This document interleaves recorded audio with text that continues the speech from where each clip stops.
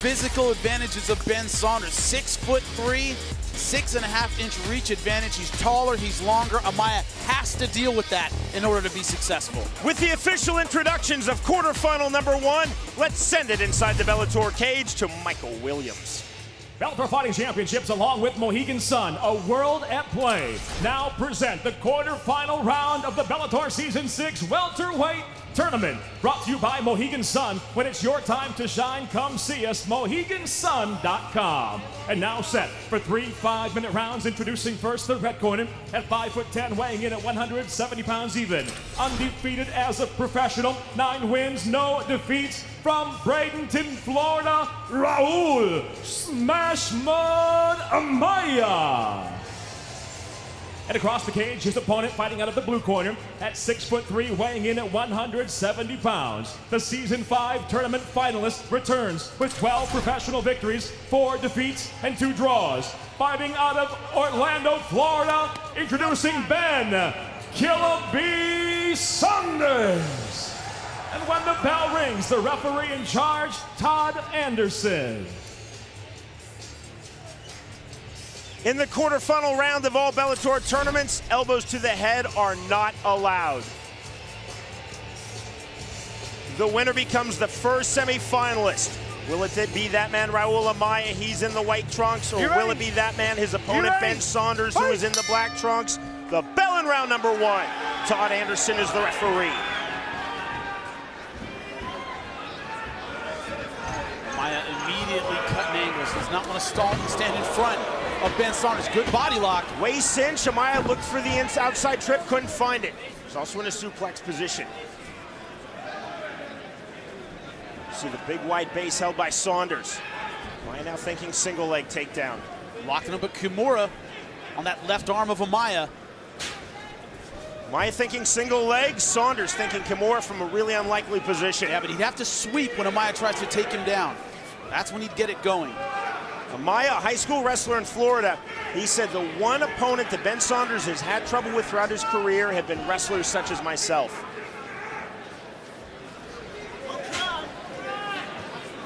See here, hanging on to that Kimura. 2 right hands to the head by Saunders. Carl Parisian known for that move. He would lock it up and then roll into it. Now going straight defense. Good turn by Saunders. Showing outstanding positional awareness, then throws the knee and a high knee on the butt of the chin of RAUL Amaya. This is where he's so deadly. His clinch is fantastic. Sharp knees. Just like that. Another knee just above the belt line thrown by Saunders. Look how active Saunders is with his head, back and forth, back and forth. But Amaya being smart here. He's pummeling on the inside. Another big knee by Saunders. He's trying not to give Saunders any space here. Amaya called this the biggest fight of his life, enters at 9-0, and he said Saunders the toughest opponent of my career. Locking up the Kimura now. Saunders still going for it with wrist control. He lost wrist control, lost the Kimura. He ends up on top. That's the important part. Thought we were going to see a little Sakuraba Henzo Gracie action there. For the old school fans. You new guys, look it up. Great fight. Good left hand by Saunders. More left hands by Ben Saunders. Good job staying on his back with the pressure of Ben Saunders here. Looks like Amaya trying for the Grammy roll wrestling move. Jimmy, I thought I was going to have the first Kazushi Sakuraba reference. No, I beat you to it. You beat me to it. Halfway through round number 1. 2 rights to the body by Saunders. See, Saunders not really committing with his hips, not trying to get his hooks. Big staying knee. safe. Oh man, big knees. Saunders diving into those knees. See Amaya just holding onto the wrist, playing a lot of defense right now.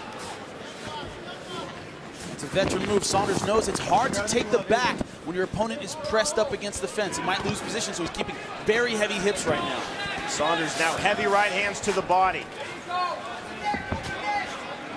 Going now for it looks like he's trying to set up a guillotine. Amaya on his knees, trying to posture up and going for the single leg as he explodes up and lost it. It's just hard to get good position on Ben Saunders. His angles are so good. He's very tall. It's a strange build. It's hard to get a good position on him. The knee by Saunders didn't fully land. Now this is where Amaya does not want to be, up against the fence in the clinch. Another knee by Saunders, partially landed. Not flush though.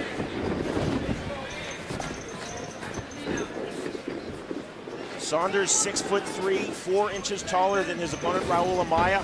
He tries to use that height, that length, and that reach. Going now for a switch. Generally 170, Saunders has that advantage in all 3 categories against his opponents, as he does in this fight. Nice step over by Saunders.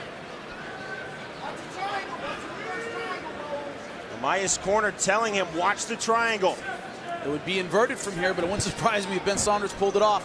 Now going for the armbar. Saunders looking to straighten out the arm.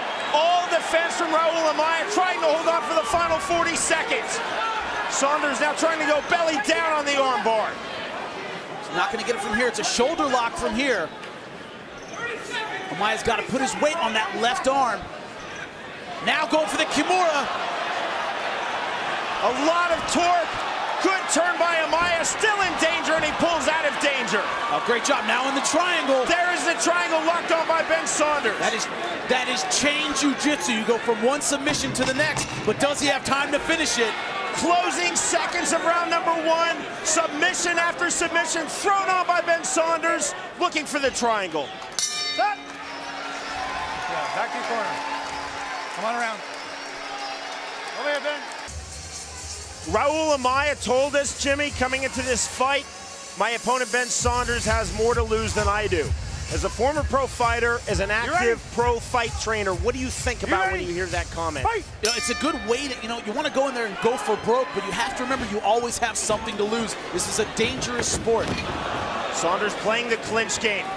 Amaya letting go with the knee of his own. Counter knee by Saunders. And speaking of going for broke, Amaya just going for it here. Rapid fire start to round 2. 3 judges scoring cage side for the Mohegan Tribe Department of Athletic Regulation. And Jimmy, as always, you have the unofficial scorecard. 10-9 Ben Saunders.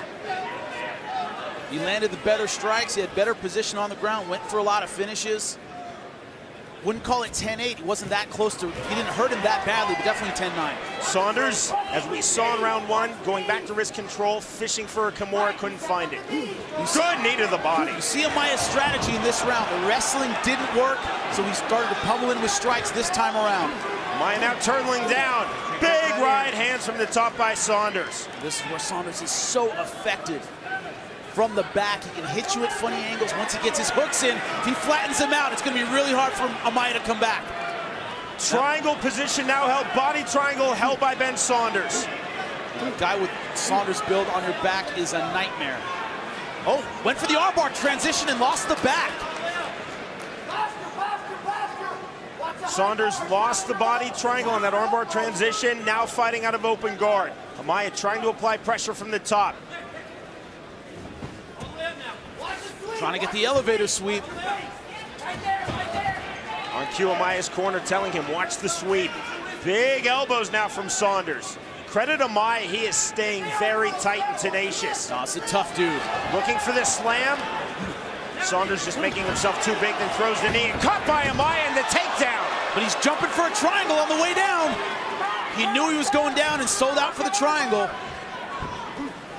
Short, sharp right hand by Saunders from the bottom. 3 minutes remaining in round 2. We saw against Luis Santos that he has a phenomenal rubber guard. See here, going for the omoplata. Transition to the triangle. What a transition. Omoplata to the triangle. Reposition.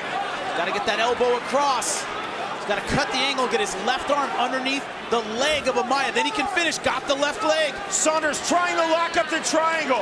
He's got the right leg under with his left arm. This could be it. Amaya trying to pull his way out, and he does. Oh, man, I thought that was finished. Front headlock now by Raul Amaya as he bullies his way back in. And the fans here really appreciating the heart of Amaya. He's like a dog, he just will not let it go. Saunders nearly in mission control with that rubber guard. He is so active with those long legs. And flexible, too. Turn by Saunders. Amaya still staying tight. Submission attempt after submission attempt thrown up by Ben Saunders in this fight. Beautiful turn in the north-south by Amaya. Saunders bleeding out of his nose.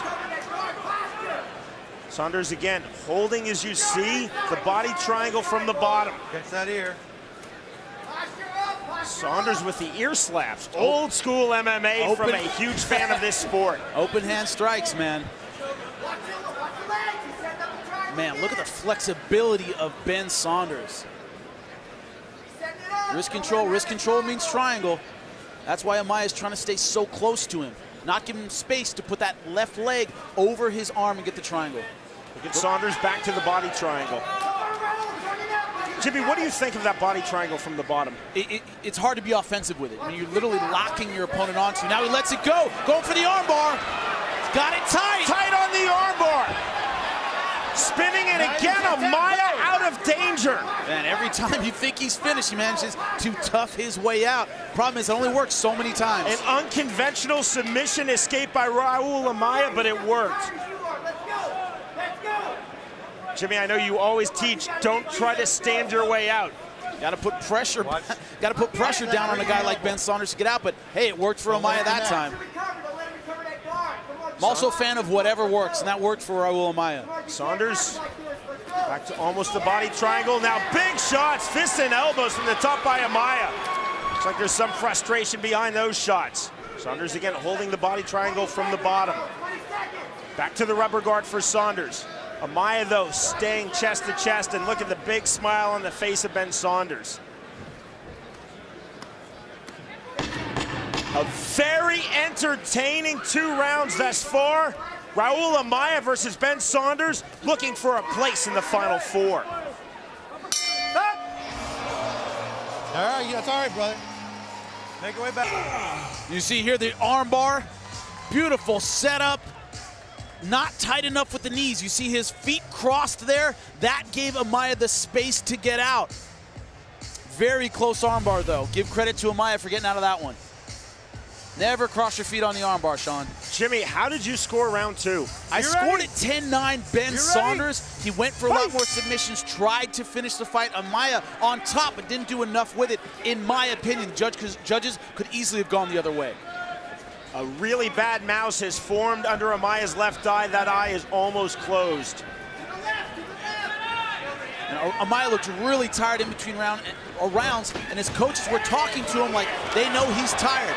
But he's not fighting tired. Amaya letting go with shots, throws the knee. Almost looked as though he pulled guard off the knee, but I don't think he did. I think he lost his balance. Saunders now trying to drive in, using his head as a lever, trying to move to side control, and he does. I think Amaya, after he threw the knee, slipped and was just trying to make the best of a bad situation going down. I agree, and I also think that he may have spent a lot of energy on that attack. He's going to need it now. Full mount achieved by Ben Saunders, and he is thinking key lock. Man, he went for the triangle, did not get it. Amaya thinking escape once more. Amaya's played a lot of submission defense in this fight. Wrist control again by Saunders. I don't understand being in top with such good position, not throwing any strikes at all. Went for the submission and lost it. Jimmy, that's always a risk from the top. I think Saunders was going key lock and then transitioned into the triangle, and then Amaya came out the back door. No, that's exactly what happened. But, you know, he had full mount and didn't go for any ground and pound. That's a little surprising, especially considering how close this fight is. A lot of judges scored for whomever is on top. Oh, wow, now giving up his back. Amaya with both hooks in. Saunders rolling to his back, full mount and full ground and pound from Raul Amaya. What a fight, back and forth we go. This kid is not giving up. He's very high, though. Look for Ben Saunders to pull on that head and get out. Amaya almost holding a body triangle of his own. Now open guard as Saunders gets to the top position. Amaya's corner imploring him, you've got to get up. Easier said than done. You know, to me, Sean, this is what Bellator is all about. A guy coming in, not on the radar, and putting on a great performance against Ben Saunders. This kid isn't giving up. He knows this is the opportunity of a lifetime, and he's not backing down for anybody. I like the heart and guts of Raul Amaya. Jackhammer lefts by Ben Saunders, getting one hook in. Saunders now thinking rear naked choke. He's been thinking submission on the ground this entire time. That's really been his game from the beginning. That's a big left by Saunders. Got the body triangle now.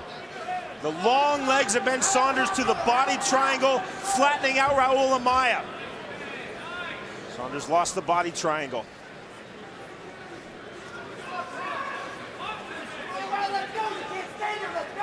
And also when you're tired, when you're fatigued, when you know it's the third round of a very tough fight, having a guy on your back is so tiring, especially a guy like Ben Saunders that can put so much pressure on you. You know Raul Amaya can't take a full breath right now. And look at the body triangle and the hip pressure, the top pressure from Ben Saunders. Amaya trying to posture onto his left hip.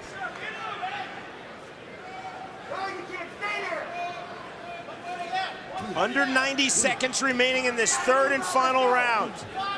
Saunders looking for wrist control. Big left hand, then the hammer fist, another hammer fist. If he unloads now, he can finish this fight. Amaya is completely flat. Referee Todd Anderson telling Amaya to watch yourself. Huge shots from the top by Saunders, looking to finish. 105 remaining. If he sits up and gets some distance, he can finish this fight. Left hands now from Saunders. Saunders, wrist control. Going for the key lock. Key lock attempt from Ben Saunders. Couldn't find it. Those are sweaty gloves right now. 4 sweaty gloves in the cage. Explosion from Amaya. He could not get Saunders off. Saunders, tenacious, holding that top position with the body triangle. Saunders has the perfect body triangle build. You see Amaya looks totally spent. Right hands from Ben Saunders.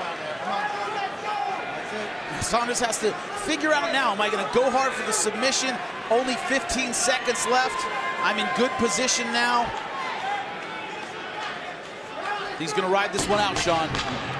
The left eye of Raul Amaya is almost completely closed. Saunders looking for one more big shot. Amaya trying to escape. The bell in the end of the fight. Man, Amaya hung tough. Great fight. He really gave it all. Great fight, but a great performance by Ben Saunders. When we return, we will see who will go through to the final 4. Ben Saunders or Raul Amaya. An outstanding way to open the night and the Season 6 welterweight tournament quarterfinal round. Raul Amaya had his left eye completely closed by that man, Ben Saunders. A really tough 15 minutes. Look at that, round 1. Ben Saunders going for the Kimura. Amaya trying to spin out of it and ending up on the bottom. Ben Saunders going for the armbar here. Could not keep it straight. Amaya just too slippery. Round 2 was Amaya's best round, getting the takedown, managing to get out of this very tight armbar, staying on top virtually that entire round. Round number 3, let it all hang out, but ended up on the bottom, and that's where Ben Saunders was effective. On top, getting good position, ending up on the back and landing that right hand. Great jiu-jitsu, great positioning by Ben Saunders throughout this fight. Jimmy, on your scorecard. 30-27, Ben Saunders. Will have to see what the judges think. Let's now send it to Michael Williams. Ladies and gentlemen, for the decision, we'll go to your judges' scorecards. Judge Jeff Blatnick scores the fight 30-26, while judges David Torelli and Eric Colon both score the fight 30-27, all for the winner. By unanimous decision now, the first semifinalist in the welterweight tournament, Ben Killer B. Saunders. Jimmy is with the winner, Ben Saunders. I'm here with your winner, Ben Saunders. Ben, Raul Amaya was not going anywhere for 15 minutes. That was a war. No, man, he was tough as hell. I gave him respect after the fight for sure, man. I'm pretty sure I closed his left eye shut, and he didn't care, man. Kid fought till the end.